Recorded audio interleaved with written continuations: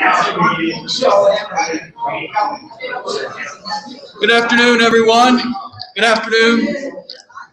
Welcome to Lunch with Books. We're trying to do this as a video live stream as well, so that's why I'm seated here in front of the camera temporarily. Welcome to Lunch with Books.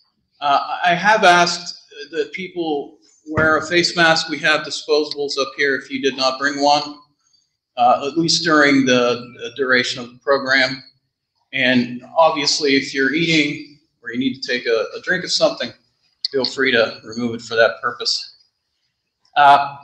Next Tuesday on the 7th, we're going live stream only because our guest is not comfortable with the way things are. So unfortunately, we will not be meeting here, but we'll have the 57 servings Heinz ketchup program live stream online at our usual channels. I'll send out the links in the email. Emily Ruby is the curator at the Senator John Heinz History Center, and she wrote the book about ketchup and did the exhibit. If you've never been there, obviously their Heinz ketchup exhibit is a very impressive one. Now on September 11th, we just announced a new program. Actually, the program will be on Friday, September 10th, here in this room at 12:30. We'll be starting tomorrow installing an abstract art that was created on 9/11/2001 by an artist who was listening on the radio to the events of that day. And we'll have two speakers, one of whom was there at Ground Zero for the Red Cross and is now a doctor at Wheeling Hospital, and another who is a political science professor at Bethany. Rabbi Leaf will join us for the blessing at the beginning of the program. So it's going to be a full day, and then you can view the art as well up here on the stage. Sean, what day is that? That is September 10th, Friday at 12:30. Please do not come early because there's a children's program. You can come starting at noon. I know people like to get their seats. The Reuther-Pollack Labor History Symposium is this Saturday, and it's part of, as is this program, the centennial observation of the Battle of Blair Mountain. And so we, that is the Walls Foundation and the library, are associated with the Blair 100 events.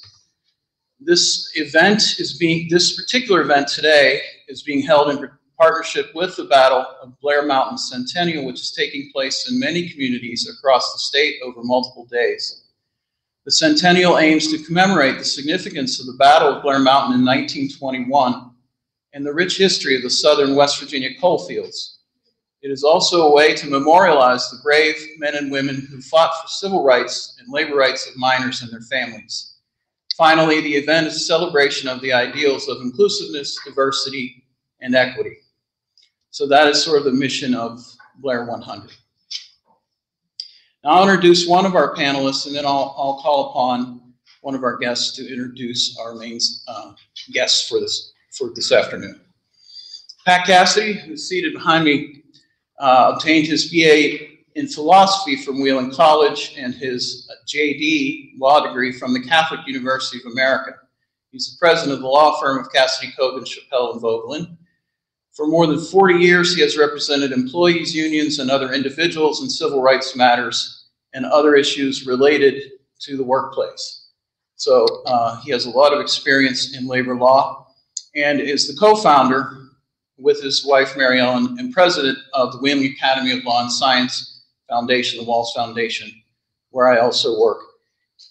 So he is joining us today, and now I will introduce to you the Poet Laureate of West Virginia, who is a great friend of the library and organizes the Wheeling Poetry Series. And we have an event coming up that I will find the date for that so that we can announce before we leave today. But here is Marc Harshman.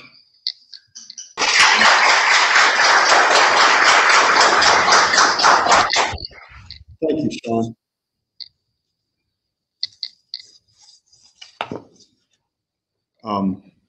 I'm just going to do a brief bio on Denise and then say a few personal words before we get going. Denise Giardina grew up in a coal camp in McDowell County at the very southern end of West Virginia. She's the author of 6 novels and 1 play. Her journalism has appeared in The Nation, The Village Voice, The New York Times, and The Washington Post. Giardina is the recipient of 2 fellowships from the National Endowment for the Arts. Unless things have changed, you can only win 3. An American Book Award, the Lillian Smith Award, and Boston Book Review's Fiction Prize. These are all major awards. She is a graduate of West Virginia Wesleyan College and the Virginia Theological Seminary, and a deacon in the Episcopal Church. Personally, I've believed for a long time that Denise is the single greatest literary treasure we have here in Appalachia, whose presence in the nation's great literature has been uniformly praised, if not always as fully acknowledged as I think it should be. About Storming Heaven, for instance, the Cleveland Plain Dealer wrote, "If we are very lucky, every few years there arrives a novel that is so moving, so instantly successful, that it towers high over much else being published. Storming Heaven is that novel." And to think that that novel was published about the southern coal mining counties of our little state is a testament to all kinds of things. About her novel, The Unquiet Earth, the Washington Post wrote simply, "Breathtaking, a work of great narrative force, full of anger, wisdom, and redemption, rendered with skill and authority." I can't think what else anybody would ever want to have to say about a work of fiction than those very words. Certainly no one has written more convincingly about the people and culture of Appalachia than has Denise in her landmark novels, Storming Heaven and The Unquiet Earth. These alone would earn her place in the canon of Appalachian letters, but that she's written a spellbinding fantasy and 3 compelling works of historical fiction concerning King Harry, Henry V, those of you keeping track, Emily Bronte, and Dietrich Bonhoeffer. Not to mention a play about Robert Byrd and Ted Kennedy, Robert and Ted, and, for my money, the best candidate for governor we've ever seen in the state of West Virginia. Well, Denise, I'm selfishly glad you've not written poetry, or at least not much that I'm aware of. It is my honor, and I mean that word more than I've ever meant it here on this stage. It is my honor to welcome here today Denise Giardina. A very, very warm welcome, please.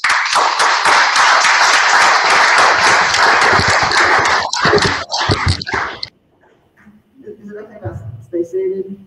I've forgotten to ask. Is it okay if I stay seated? I guess since I have a chair, I should. Can you understand me okay with the mask, or should I take it off? Okay, sure. Okay. All right. Thank you. I'm far enough away from you. Okay. Well, this is so. It's funny. I was packing Sunday afternoon, Sunday evening, and to come here, and it hit me that I haven't done an in-person presentation like this for 2 years. Now, why?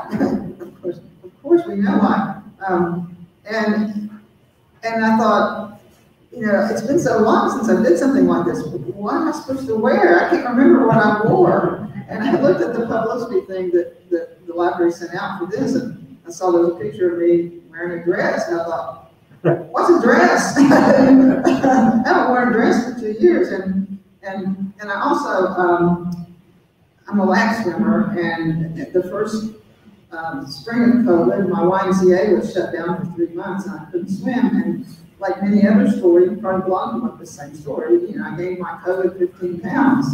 And so here I am Sunday afternoon, and I can't even fit into this dress anymore. So what am I supposed to wear? So I just thought, I'll wear what I do when I do Zoom presentations, which is just clothes. so that's why I'm sitting here in clothes, including a t-shirt. And I picked this t-shirt to wear because I decided it really fit into introducing the subject. You probably can't read it from far out there, but the front of it says, "I speak fluent Appalachian," which I do. And the back, can you read the back real quick? Ask Sean if he would read the back. He's already practiced, but if you want to read it, Note to Appalachian young people, you don't have to lose your accent. Flour can be flared. Oil can be one syllable. I'm going to touch you here. Oil. You You don't have to take it when people make fun of how you talk. If you choose to change, that was a teacher, if you choose to change, and that's okay. But no, you don't have to give up that part of yourself. Oh, that's a great quote. Silas House. And Silas House is a Kentucky writer who's a dear friend of mine. He's actually my literary executor. So when I'm dead, he's going to be taking care of Storing Heaven. And he's coming here in just two or 3 months. Okay, great. So come listen to him. He's worth coming to hear. So yeah, this is saying standing up for Appalachian dialect, and the reason it's pertinent is because I wrote this novel, Storing Heaven, about the Battle of Blair Mountain, partly, but also about the larger question of Appalachian culture and what it was like and what coal mining did to it. And the first chapter, some people have a little difficulty with it because I felt really strongly that I should capture the way people spoke before the coal industry came in, and also the way many people still spoke when I was a child, my grandparents' generation and my generation. I hear less and less of it now, but now and then you still hear some of this, and I think it's important to capture it, not for nostalgia's sake, but for the connections, but with their cultural past. So the beginning of Storming Heaven is, they is many a way to mark a baby while it is still yet in the womb. And frightened to its mother will render it nervous and fretful after it is birthed. If a copperhead strikes, a fiery red snake will be stamped on the baby's face or back. And a portentous event will violate a woman's entrails, grab a young one by the ankle, and wrench a life out of joint. And a couple of paragraphs later, the narrator says, he talks about the birth of his nephew, and he says, "Hit was fast for a first young'un." And so, and I keep that hit all the way through. And there's a new movie out right now called The Green Knight. And it's based on the medieval poem Gawain and the Green Knight, which is by an anonymous poet who was about the time or earlier than Geoffrey Chaucer. And I read a review of it in the New Yorker last week. Anthony Lane, who is the cinema film critic of the New Yorker, wrote a nice review of it. And he talked about the original poem, Gawain and the Green Knight, and he said, and he talked about how it affected the movie, but he quotes the poem. He says, to tell his story, the poet says, "As hit is stad and stoken in story stiff and strong." So that was the language of the 14th century, hit. As hit is stad and stoken. And so hit was fast for a young'un. And later on in the book, one of the characters makes fun of people saying hit, and another character says, "Well, Chaucer said hit." And so I tried to capture that in this first chapter. I knew some readers would have difficulty with that, and I've heard that from readers who said at the beginning I had trouble with it. But as it goes along, it actually gets easier, and that's on purpose, because throughout the book, that kind of language, there's less and less of it. And especially in the narration, there's still characters who say that, but that type of Appalachian dialect gets less and less. So by the time you get to the end of the book, you have the main character this is after the Battle of Blair Mountain, and I'll talk about Blair Mountain in just a minute. But at the end of the Battle of Blair Mountain, she's trying to get a wounded man away from the battlefield, and she gets help from 2 New York reporters who are there to cover this, because the Battle of Blair Mountain was national news. If you look at the newspaper, the New York Times, for example, from August 31st, 1921. You will see it was the top headline at the top of the New York Times, and was for several days. But this character is talking to these reporters, and she says, "Who are y'all?" I asked. "Press," the man said. "New York Times and the New York Tribune. Y'all ever heard of them there?" The woman flicked ash with the tip of her cigarette and gave him a withering look, because he's making fun of this. And so Carrie says, "That's y'all's car? Y'all going to load it anytime soon?" She's trying to get help to get this wounded man away from the battlefield. And so they agree to help, and Carrie says, "They told me their names, but I forgot them at once. I gave them mine, but wouldn't tell them who Rondell was. They both lived in New York. The man was originally from Baltimore." "You going to tell our side?" I asked. "She will," the man said. "She's practically a damn Bolshevik herself." The woman laughed. "We aren't Bolsheviks," I said. Careful of my grammar. "We're all kind of things." Well, that struck me. That's just a passing phrase, but I thought, as this character says this, as I wrote this, how sad that this is a woman who's been through what she's been through, and she's worried about the way she talks. She doesn't want to sound ignorant, which is what this t-shirt is all about too. So, I should put the mask back on. Blair Mountain really, to me, is something, this is after 30 years from the beginning of the book, and in that time, the coal industry has come in and has taken land, most of the land in southern West Virginia, much of it in this part of West Virginia, and has taken the labor of the people, its mistreated people, to the point where we had an armed rebellion 100 years ago this month, which scared the authorities to death. This is a few months after the Greenwood Massacre in Tulsa, Oklahoma, which I hope you know about now because it's gotten a lot of publicity this spring. And this was an armed rebellion of coal miners of all ethnicities and all races. And the authorities in Washington and elsewhere, in Charleston, were scared to death because a large number of these armed miners were also African-American miners who were armed. And that's why you had the U.S. Army coming in and so forth. So it was a major event that then got hushed up, and we're finally learning more about it.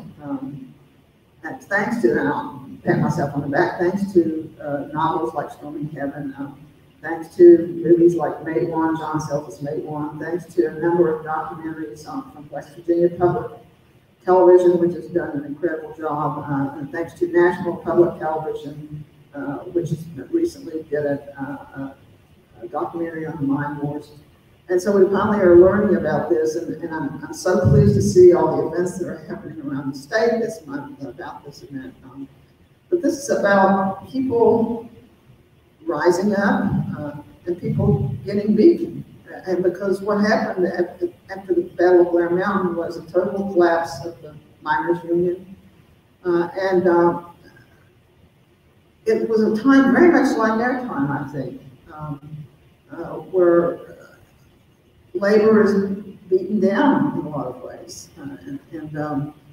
It's also, though, hopeful to me because I look at 1921 and it's only 12 years later that Franklin Roosevelt was president and made it possible for unions to organize again. And we saw a resurgence of the labor movement, which led to the prosperity of the 1940s and 1950s and 1960s. So history goes in cycles, and I think we're at the bottom of one of those cycles, but I hope we're going to come out of it. And I hope the purpose of studying history to me and preserving history is not for nostalgia, not because it's always so cute that they talk that way, or but that it's important to learn from the past so that we can bring it into the future and look at the hopeful things of the past and bring them into the future because we still need them. So I don't want to say too much more because I got these two guys sitting behind me who I'm real interested to have a discussion with and see what y'all want to bring up and discuss. So I can listen to you talk all day, Denise, and don't feel like we have to shut up and do I did find it curious that you mentioned a bit about dialect. I know that in my first 2 or 3 children's picture books, and I wasn't trying even to talk with native language of certain counties in West Virginia. I was simply trying to create a kind of dialect that rang true for both my Hoosier farm people that I come from, as well as just my neighbors here in West Virginia. And almost all of that dialect was stripped from those early books by my editors. Well, I had actually fights with copy editors. I mean, with Swarming Heaven, there's a lot of still yets and that there's and that kind of, and especially still yets. I remember the copy editor had gone through, and every single still yet in this whole 300-page book, she had marked out the yets, so it was all just still. So I had to go back and add all the yets, so it was still yet, and to make a note saying, "Do not strike." You know, it's both words, still yet. In fact, we say it's still yet. It's the way we say it, like one word. And I still talk like that when I'm, you know, just with people. And like I said, I think it's disappearing in younger generations, but still now and then I hear it. Still yet I hear it now. So, yeah, so that was, I had to always look for that too. Matt, go ahead. Well, my first reaction on rereading the book, I read it many years ago, and it was just as great then, but I gotta say, I read it again recently, and I guess I've grown up a lot since I first read it, but I found it even more amazing the second time I read it recently. Hold on, Pat. I think your mic's not.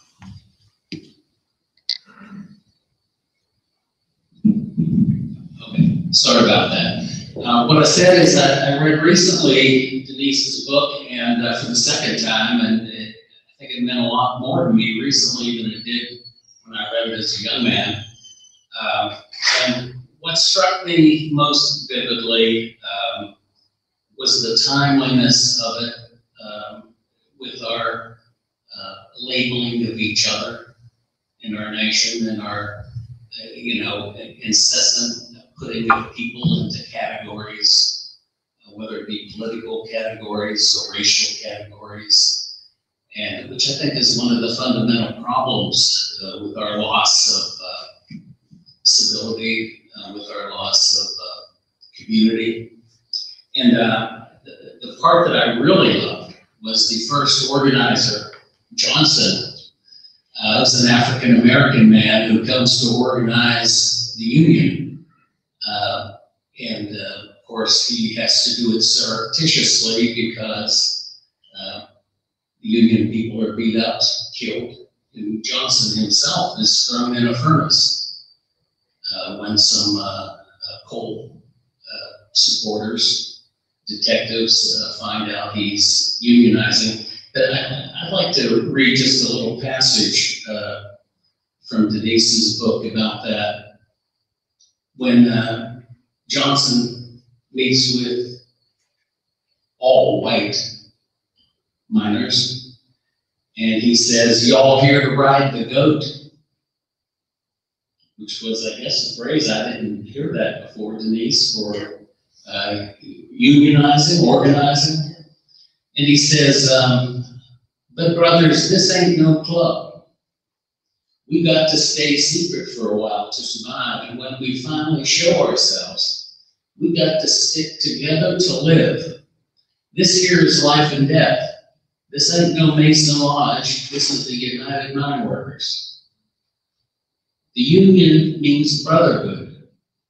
That's something them operators can't never take away.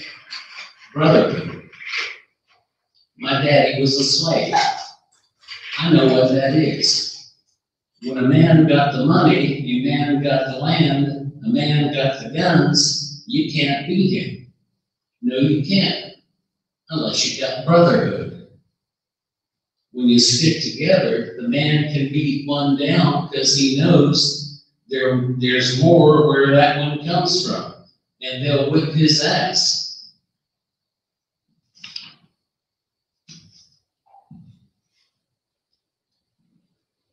I got cards to sign, 35 cents dues. Take the pledge, sign the card, you and the union. It ain't easy. You got to be ready to die for each other. We don't want no yellow bellies in the union. You in the Klan, we don't want you in the union. Union is for white and Negro alike. Union is for foreign. Union is for Catholic. Anybody want to be a free man and fight for it, union is for him. Here is the cards, boys. Take the pledge, and they are yours. I can't think of a better definition of what real unionism is, what real brotherhood of working people is all about than that passage. Any thoughts on that? Denise, did you realize it was so powerful when you were at writing? I hope it would be, but I feel like it didn't come from me. It came from what I read that other people said, that those miners said. And, I read a lot of first-person oral history. What we historians call primary sources, which is the actual people and their actual words, and those are the kinds of things people said. And I remember being struck by. I participated in a couple of strikes, the Massey strike and the Pittston strike. I was actually arrested a couple of times during the Pittston strike, and I talked to a local union official down in Logan County who was an African American man who talked about if you were in the Klan, they kicked you out. If they found out you were in the union, the Klan, they'd kick you out of the UMW. So that was how strong the UMW felt about that, and that always struck me. And I do think that's one of the importance of the labor movement, which never, the fact that labor unions have been under attack for the last 30, 40 years has damaged our society as a whole, I think. But I see hope when I see some blooms. It's like you think you've got this, somebody's plowed this field, under, and but then you see these little shoots of green sticking up. Look at the teacher strike, for example, here in West Virginia. But that was very moving, and so I think there's hope.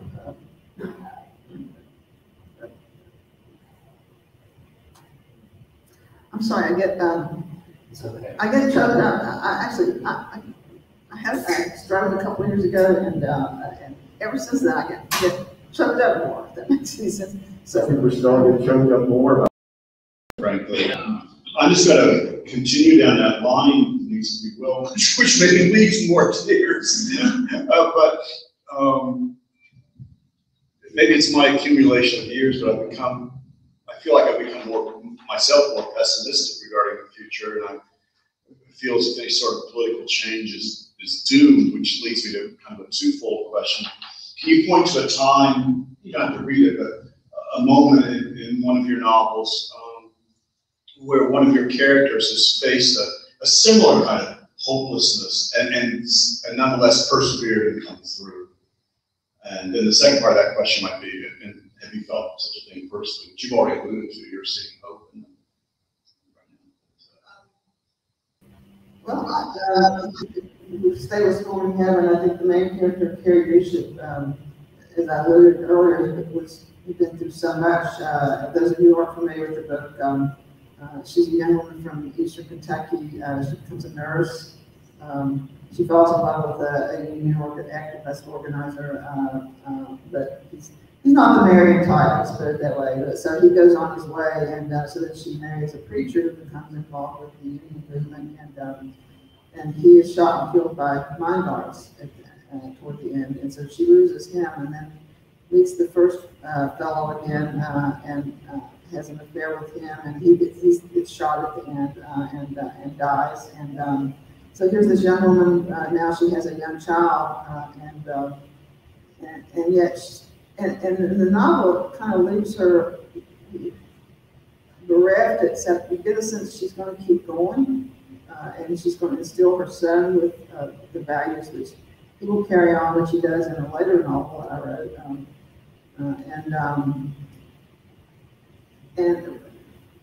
Just recently, there was a Broadway musical. That's not, I shouldn't say Broadway musical. There's a musical that's been written based on Storm in Heaven that was performed by West Virginia Public Theater in Morgantown, and they're trying to get it to New York, and then pandemic hit, so everything has been on hold and no theater. But it ends with a kind of hopeful note. The music is very much like Les Miserables. Those of you who've seen the musical Les Mis, of course. You know, you're standing up for things, and so even though several characters have died and all that, there's this hope. So I think that's the human situation. Yeah. Good. Thanks. I'm just saying, following up on Carrie Bishop. To me, she's the strongest character. And I think maybe that's intentional. And I think it's also very timely. Even 20 years ago, when you wrote this book, or 40, whatever it was, 87, it's been a while. Yep. But, that portrayal of such a strong woman, and, who can, the men would listen to her, and she could hold her own with men. I don't know. She's to me, she's the character that stands out in the book. Well, she's a good girl. Man, most of them are dead. I mean, all three of them have been shot. So the three main male characters. So yeah, she's a strong woman, and that's a sense I've always had of Appalachian history, and many cultures of history, whether it's African American history or Native American history, is that the women really hold much of it together, partly because the men are in so much more danger of being violently shot, whatever. Or there's always been this taboo: you don't shoot a woman, you don't. Although certainly we've seen plenty of instances where that's totally ignored. When you look at, for example, massacres of Native American tribes, where, like Wounded Knee, where women and children were also killed, or Ludlow, Colorado, which was there was a coal strike, and where the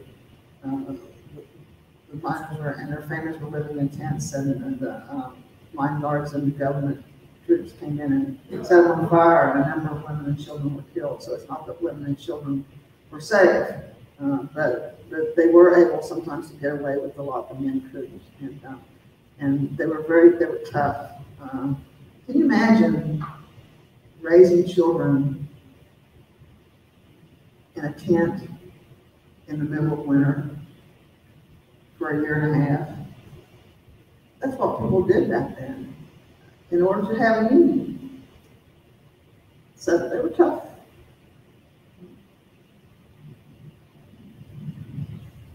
Denise, I know that religious faith, if not belief, has played a significant role in the lives of some of your characters, as you mentioned. Carrie Mary's is the Greek Church.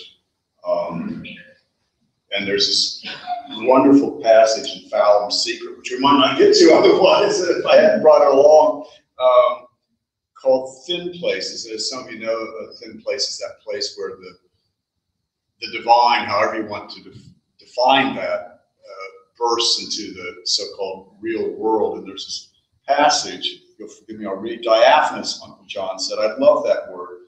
That's how to describe the membrane between dimensions. You could call the altar rail of a church a thin place where people kneel and meet the divine as though God stretched an invisible hand through a curtain. Or the New River, that's here in West Virginia, cutting its odd old way through ancient mountains, God's finger tracing a jagged path. And the thinnest of all places, where the jagged crests of those old mountains touch the sky, stand on such a place, and you're close to true reality. Destroy it, and you rip a hole in the fabric of creation. I don't know if you want to say any words about that angle. I mean, there's a way in which it gives it room for hope, but also points points at the dire consequences when we don't proceed with more wisdom. Yeah, that was my novel that was inspired by my abhorrence of mountain on Google, and which I still see as a spiritual as a saw.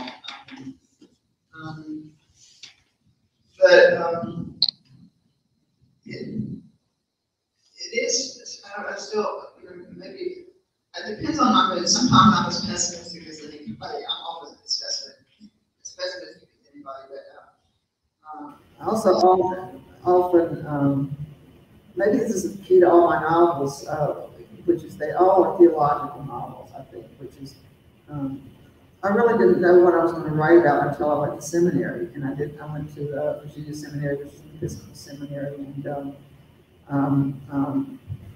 and that's when I knew what I wanted to write about, because after I went to seminary. I'd always wanted to be a writer ever since I was a little kid, but I just didn't write because I didn't know what to say. But once I graduated from seminary, I knew, and I started writing. And so my mother once said to me after my third book came out, she said, every one of your novels has a preacher in it. I was like, I stopped. Well, she's right. Every single novel, all 6 of them, have preachers in them in one form or another, and in one variation or another. Everything from Episcopal priests to holiness preachers, and and Catholic priests and Methodist priests, and so they're all connected with, I guess, with some of my theological understandings. One of which is that Jesus always stood with the losers. I guess I'll put it that way.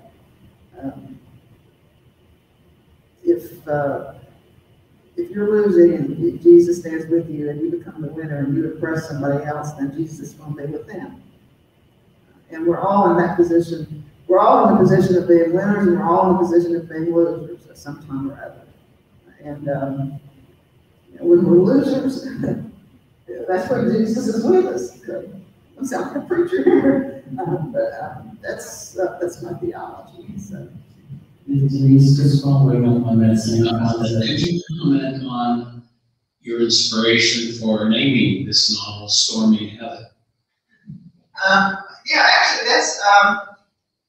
I've always struggled what to name my novels, and often didn't make a decision until toward the end. But that one came to me actually kind of in the middle of the night. I woke up one night. Sometimes you wake up in the middle of the night, and you kind of think of something, but then you drift back off again. And often when I'm writing, I would keep a notebook by my bedstand for moments like that. And so I woke up with this phrase in my mind, and I jotted it down. And then the next morning I looked at it, and it was "Stormy Heaven." And I realized that it had been floating around in my head because I was thinking of the Battle of Blair Mountain and thinking of these miners climbing this mountain. If you've ever seen Blair Mountain, it's really an imposing looking mountain down in Logan County. It runs for miles and miles, and it's steep. And I thought of them trying to climb that to get to the other side. And I also had been reading Flannery O'Connor, who wrote a novel called The Violent Bear It Away. I think it's out there. So, and which is from a verse in Matthew, which I can never remember chapter and verse. I think it's the 8th chapter, but I can't remember. But it talks about, Jesus talks about the violent taking heaven by storm. Now, if you read different translations, it says it differently. In one of the earlier translations, it talks about Jesus says the violent will bear it away, it being heaven. And depending on the translation, it's going to read different ways. But one translation is the violent will take heaven by storm. And what a weird thing for Jesus to say, in a sense. He's talking about violent people, and yet they're going to take heaven, they're attacking heaven, but somehow the way it's phrased, it's not like, oh, they're bad people who are going to hurt heaven. It's like these are people who are by storm trying to get into heaven. and it just struck me as, and I can't remember if I was thinking that before I woke up with that phrase, or if it came after, or it was, I can't remember the timing of it, but it was all connected, and it was connected to me with these miners picking up arms, which I don't support at all. I mean, I'm not a pacifist, but I'm pretty close, and so, but picking up these weapons and going after something that would be a better life for them and their families, and so that's where it came from.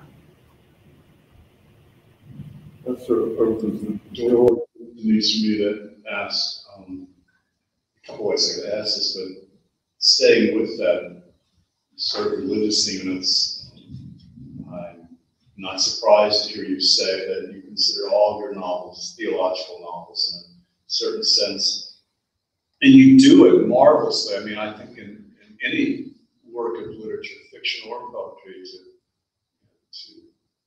to carry that, how should I say this, that witness to the divine, to do that without preaching is a tricky thing to do.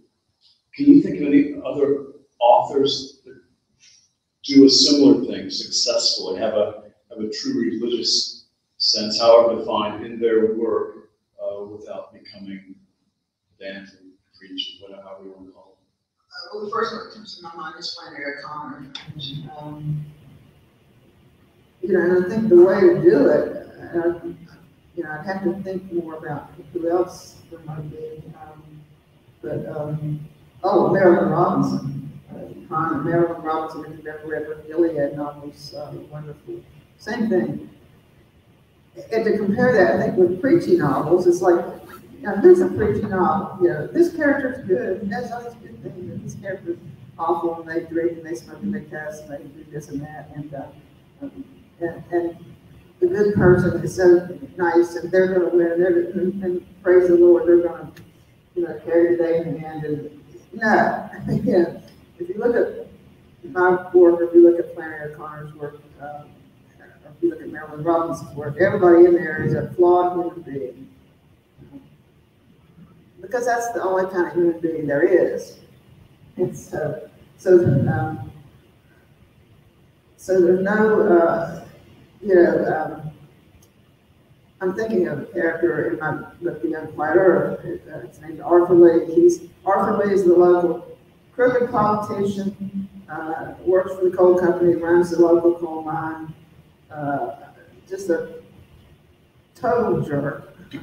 And at the end of the book, the coal company dam breaks. It's like the Buffalo Creek flood in Logan County in 1972, which many of you may remember. Arthur Lee is partly responsible for it, but he's also there, and he runs to warn people. And he's one of the first people that gets hit by the flood.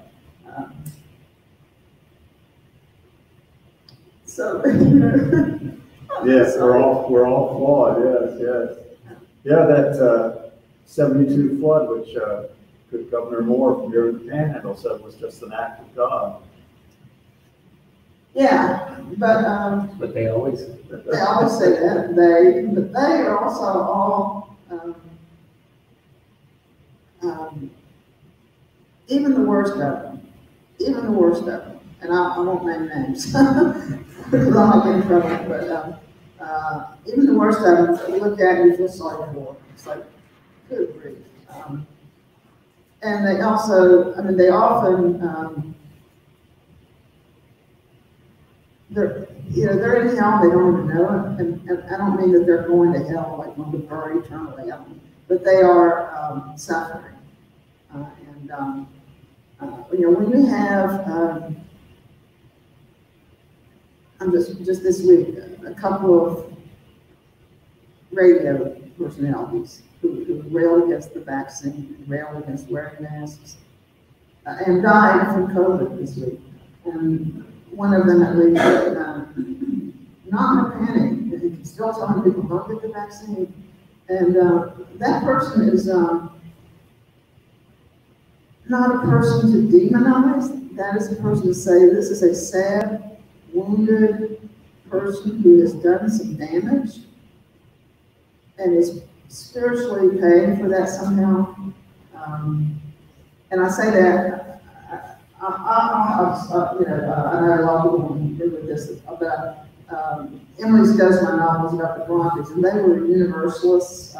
They were no-hellers. And I have a character in Stormy named Albert Freeman, who's a preacher. He's a no-heller preacher. I don't believe in hell in the sense of traditional belief. Like I said, going to a physical place where you're going to burn for all eternity, and that's that. I believe in a hell where in this life and maybe the next life, there's a purifying fire that burns the evil out. I guess it's put it up. And that we all face that at some point or other. And that's how I view my characters. And I think that you see that in Flannery O'Connor, you see that in Marilyn Robinson. Flannery O'Connor has this wonderful story, which is one of the most famous short stories of the 20th century. A Good Man Is Hard to Find, where this mass murderer, he's a murderer, and he shoots people. And at the end of the book, at the end of the story, this woman who's getting ready to shoot says, "You're just like one of my babies." And he shoots her, and he says,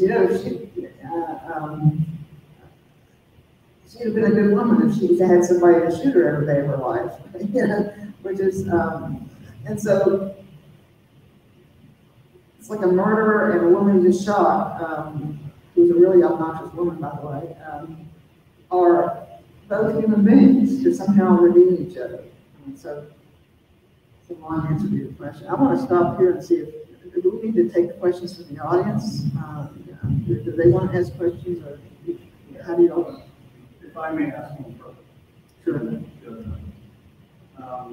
I'd like for you to talk about the images in the book of the dangers of coal mining, how horrible way it was to be living, crawling on your belly, putting dynamite in the wall, Ronaldo's father taking him into the mine as a child. Where did that come from? Is that from your experience, your research? And just tell people a little bit about the conditions. Well, the older mining, yeah, it's from my research and reading again all histories, and people they had to take their children into the mines because they got paid by the ton. They didn't get paid like for an 8-hour shift. They didn't get paid by the hour. They got paid by how much tonnage you could dig, and they also often shortchanged you.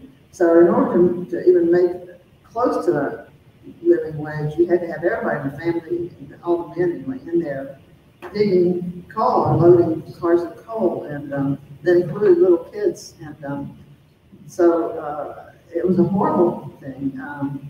But also, I talked to men contemporarily who talk about the freedom of being a miner. This is people working in the 70s and 80s and 90s.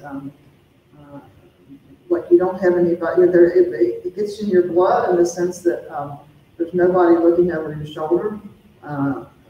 It's just you and the rock, that face of coal, and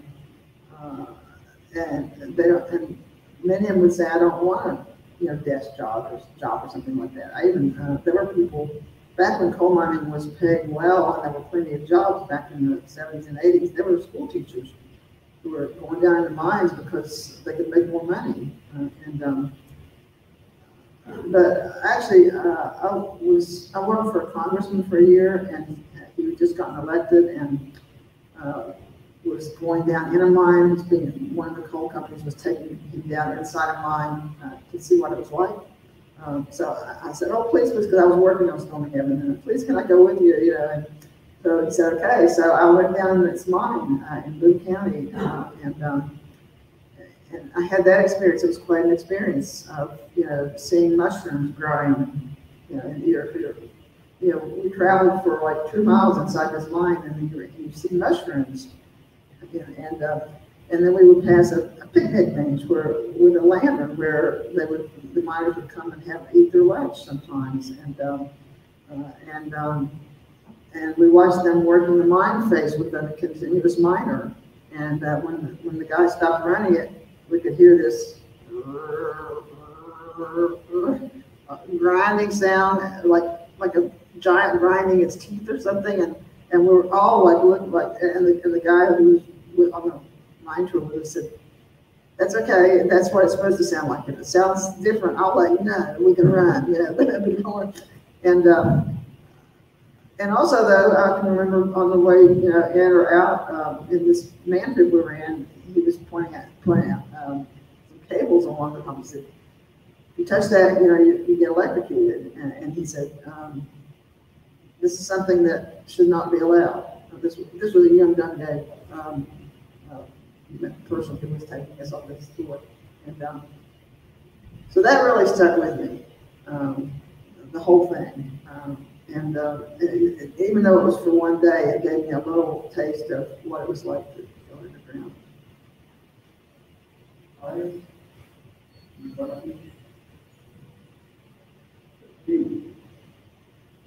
For all of you, I'd like your thoughts on whether or not teachers should be allowed to strike.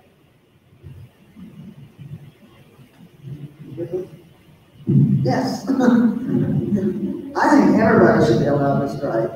I think anybody who works for somebody that's not self-employed, if you're working for somebody else, let's put it, I don't care what it is, you should be allowed to join a union and negotiate for your situation.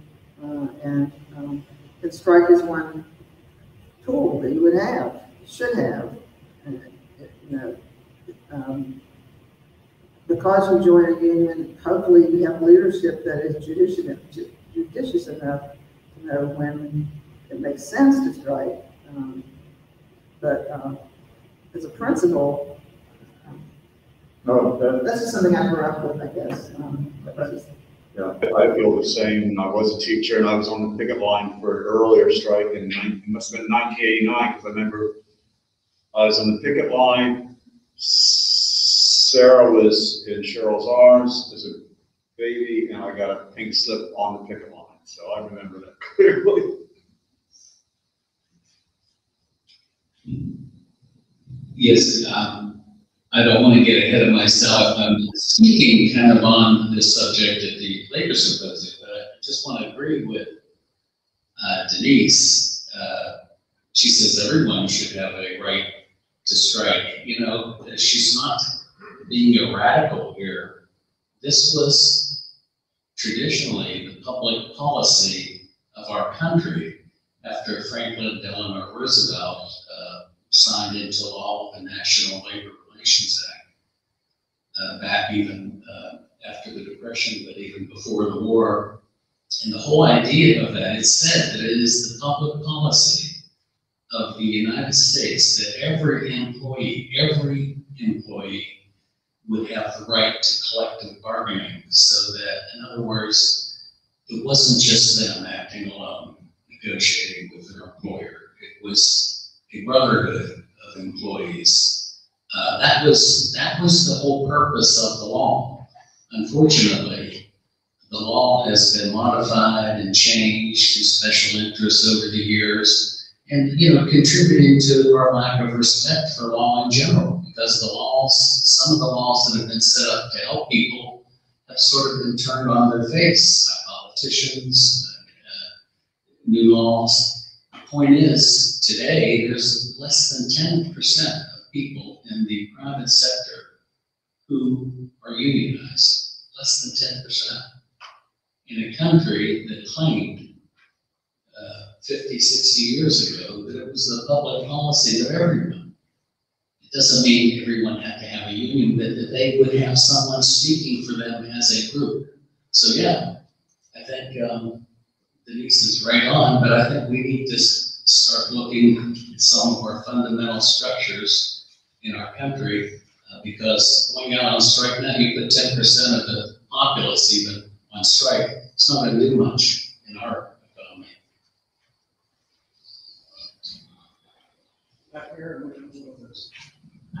These roots were made that in the year I was born. It was the first book my mom gave me when I was 16 years old. I cried a lot too because I loved it so much. And I haven't seen it. I'm a huge fan. main character of Stormy Heaven and Unquiet Earth is really nature, not really even the human characters, but the nature. You do so much in describing what you see around you, and I was wondering if that was intentional and why. Yeah, definitely intentional. Of course, in Stormy Heaven, there was still, I mean, when I write about Kentucky, coal mining hadn't started yet, so I was able to write about the unspoiled Appalachia, and but then early on, when the coal companies come in, and also the timber companies and start clear cutting and all that. I wanted to show that, but mainly in the Unquiet Earth, there's a mountain, Trace Mountain, which is a character to me. It's just as much, the Trace Mountain is just as much a character as any of the other characters. And Trace Mountain, at the beginning, in the first part of the book, is a mountain with people living on top of it, much like a mountain that when I was a child in McDowell County, we had a Girl Scout camp that my mom used to take our troop to, and you travel up over the top of this mountain, and then down in was where the Girl Scout camp was. But on top of that mountain, there were little farms, and there were orchards, there were apple orchards, and farms with pigs and all this kind of stuff. And that mountain doesn't exist anymore because it was deemed useless by a coal company that wanted to coal underneath it. So that's what happens to Trace Mountain in Unquiet Earth. In the middle part of the book, it's being damaged, and by the last part of the book, its top has been taken off and deposited in this shale dump, gob piles we called them back then, and water is collected behind that, and then it breaks like at Buffalo Creek and wipes out the whole farm. So in a sense, the mountain gets its revenge, so yeah, that mountain to me was a person. Sean, can I follow up on just that? I hope I had a chance to say this. But thinking of nature as a character, on June, I went through my diary for today. On June 23rd, 2009, there was a protest at the Massey Coal Company site at Marsh Fork, which is a little grade school that sat below this huge valley-filled dam, right? Am I describing that correctly, Denise? And Denise said these words that day. She said, God made these mountains. He made them first, the oldest in the Americas, and it is breaking his heart to see them destroyed.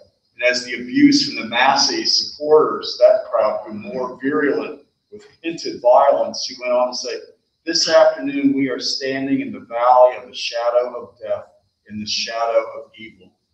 So your themes came together, and your comments that day, I haven't forgotten them clearly.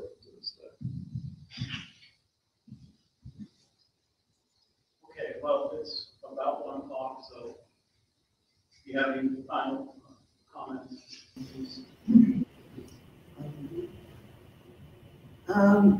Just that doing this for the first time in 2 years makes me realize why it's so important to get this pandemic over with. Because there's nothing like gathering. Yeah. So, thank you.